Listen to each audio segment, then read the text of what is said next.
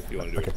Last night we received information they were in fact not coyotes, they're shepherds and possibly a wolf hybrid.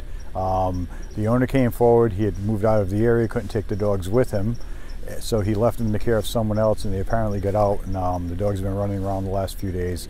We made an attempt to capture them this morning. We chased them around. We're relaxing out right now. The SPCA is going to assist. We're going to bring in some other people and do this carefully so we don't harm the dogs or whatever they are right now. They don't seem to be dangerous. I mean, I almost had one in my car this morning. They just get spooked easily. Somebody opened their front door and he ran away. They haven't gone after people. They're actually staying away right now.